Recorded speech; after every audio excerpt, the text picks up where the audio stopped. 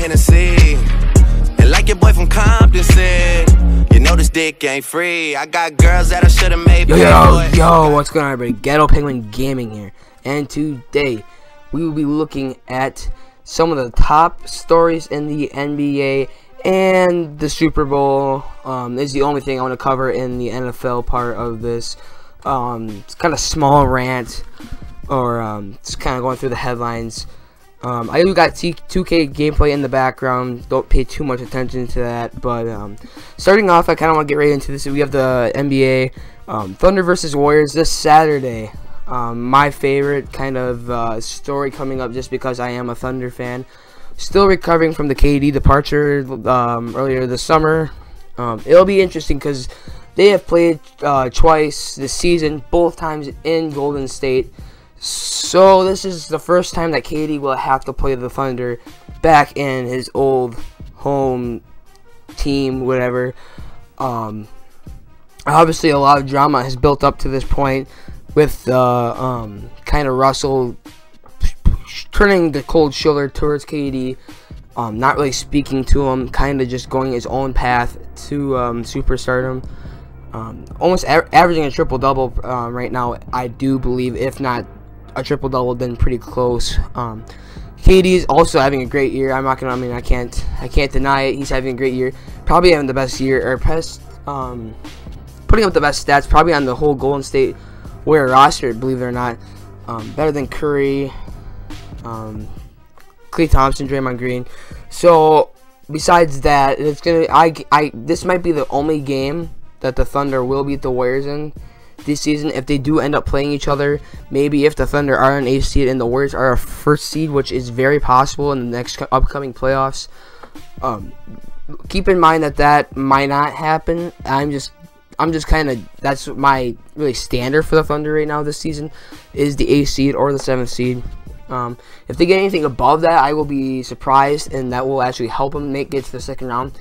The only way to get to the second round, though, is if they gotta be at least a 6th seed. They gotta be a 6th or a 5th seed. There's no way that they're gonna get past the Golden State Warriors or the Spurs in a 7-game series. But besides that, we also have the Russell Westbrook and Zaza confrontation that happened last game. Russell saying after the game he will get his ass back. Who knows what he's got in store for this next coming game. Next we have Jabari Parker, young Bucks star, tearing his ACL, out for at least 12 months. So you probably will expect a return somewhere in the middle of February of 2018. Very heartbreaking for Bucks fans. Obviously, just getting Chris Middleton back, the great shooter, for his one of their only good shooters on that team. Jabari obviously not as important as maybe Chris Middleton or Giannis, but obviously a great piece to that young team. Obviously, this doesn't affect them too much because they're not going to make a huge playoff run this year.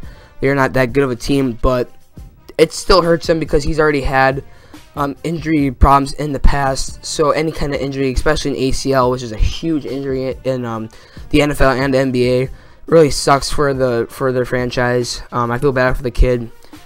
Just getting back and healthy, and I think he's actually having somewhat of a decent year. Obviously, having to take his backseat to Giannis. Besides that, yeah, he's having a pretty good year. So that kind of sucks for the kid. He's got a 12-month recovery. I can expect probably next fall he'll probably start, getting back into that shape, and then hopefully next February he actually can make a good return and stay healthy for once. Hopefully he does not become the next Derrick Rose. But now, most interesting story, I think, is the Knicks. They have so many problems. They are the hot mess of the NBA. Starting with the Carmelo drama. Is he staying? Is he going? What do the Knicks want to do with Carmelo? Recent interviews, any kind of reports that have been made about Carmelo is that he does actually want to stay in New York. Obviously, if they want to pursue more of a rebuild pathway, the Knicks got to probably get rid of him. You gotta have to build around Kristaps. But if the Knicks do want to stay loyal to Carmelo, and Carmelo wants to stay loyal to the Knicks for the next couple seasons, until he retires, kind of like the Kobe situation, then that also is a great possibility. Also, the Phil Jackson, should they get rid of Phil Jackson or Carmelo, Spike Lee making the statement that he'd help him lead or help him pack.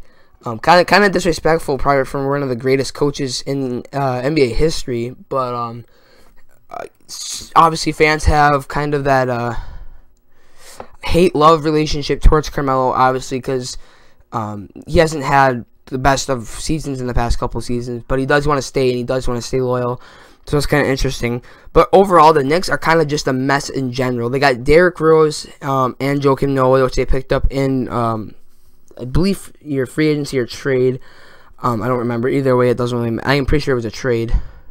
Yeah, it was a trade deal. Nothing's really just happening. They just kind of have... What I would think that they need to do is pretty much just they need to get a clean slate. They can't be going after these older players that don't have... They just don't have that bright of a future, like Joakim Noah. He's going to bring a little bit now, but they need to think about their future more, like the Boston Celtics kind of did. They have like that Isaiah Thomas, Avery Bradley, all those young players that are building up. That's kind of what the Knicks have to do. They have to kind of build off Kristaps and say that that's going to be our main piece. But they don't want to end up like the Pelicans either, where they just can't find any good pieces to go around them. They have a good, probably one of the greatest young players in the league right now in Kristaps. They need to have a clean slate. Stop bringing in garbage that won't do anything. Not saying that Joakim Noah or Derrick Rose are garbage, because they are not. They're just older players. Not really old players, but they're just not the young players that I think the Knicks still need. They still need... I think they think that just because they have Kristaps, that young player, that they can just keep going after older, more veteran players. I don't think that's true at all. I think that they need to worry about their future more than right now, because they're not going to win a ring. Let's be honest. In the East, they're not going to win a ring right now. Excuse me. They gotta be looking for the next 3 or 4 years when LeBron starts to actually age. Like, I know it's kind of crazy to think that he's still not out of his prime, but in the next 3 or 4 years, obviously the Cavs, I don't believe in 3 or 4 years that the Cavs will still be the superpower that they are today. Celtics will obviously be a big threat, but they need to get draft picks, and they need to get maybe a young player in free agency or through trading.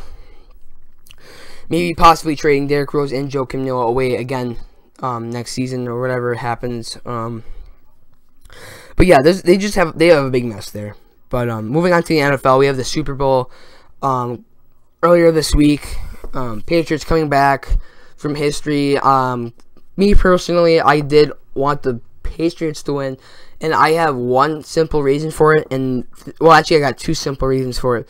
One is that I hate people who hate on Tom Brady and the Patriots just because they are good. Now, I defend the Patriots. I'm not a Patriots fan in any means. I'm a Packer fan. I don't like the Patriots, but I do. You have to respect their franchise.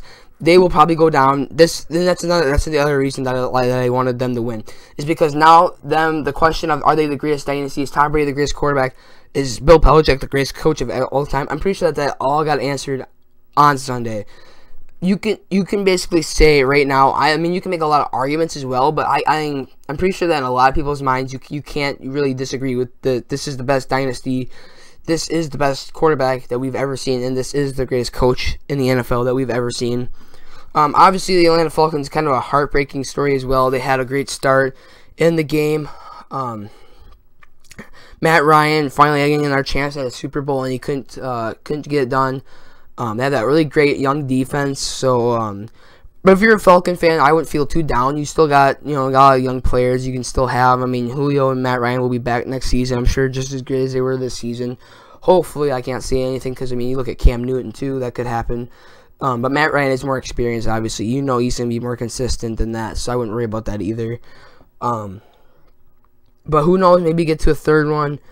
But yeah, I don't see how you question Tom Brady being the best quarterback, Bill Belichick being the best coach, and the current Patriots roster or kind of team in the past 15 years being the greatest dynasty.